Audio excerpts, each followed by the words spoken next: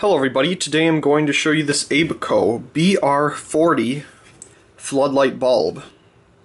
This one is 150 watts, so this is a really old one. Of course, as you can tell, got a restore for 35 cents, really good deal. Pick this one up because it's really unique. It's 150 watt. Now, these were only around for a while, and then they converted to 120 watt, which, as you've seen in the past couple of years, fade away. I do believe you can still find the 120 watt bulbs in rough service coating at Walmart, but I'm not really sure. Anyway, this is very nice, rare, interesting 150 watt floodlight bulb. So here's the front of the package, of course, as you've seen. On the side, like I've said before, I really like how they put these pictures in here. See the design of the houses when this bulb was manufactured. The back of the package, some little spots. Somebody must have had it sitting in their garage or basement or something. Some more information. The front again. Oh, 1995, the year I was born. That's really nice.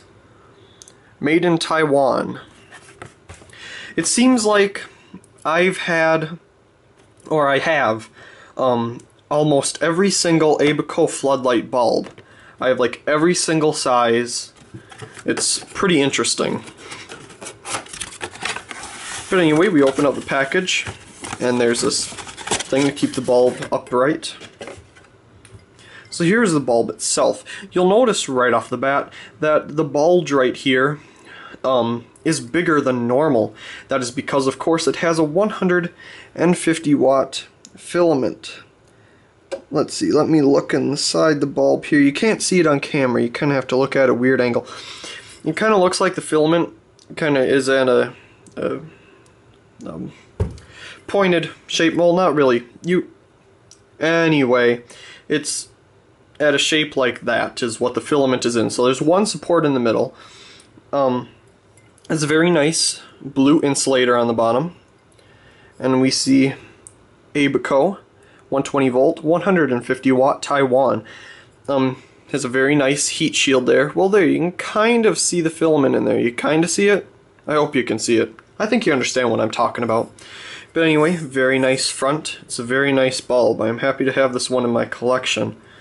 So let's screw this big guy in.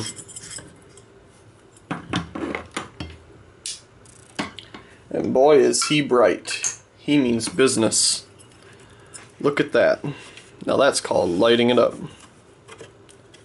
Very nice. There, it's lighting up its own box. How fancy. Anyway, there's the bulb itself. You can kind of see some light is filtering out through the back here, but you got to remember it's a pretty bright filament in there. You have a 150 watts, so it definitely is brighter than the 120 watt version. So it's quite a unique bulb for 150 watt. Yes, they make an outdoor version, but as you know, that is totally different. It doesn't have the... It's an outdoor type. But anyway, very nice, very decent, happy to have it. Hope you enjoyed this video of my ABCO 150 watt, oh, it says recessed floodlight bulb. Also, please comment, rate, and subscribe. Thank you.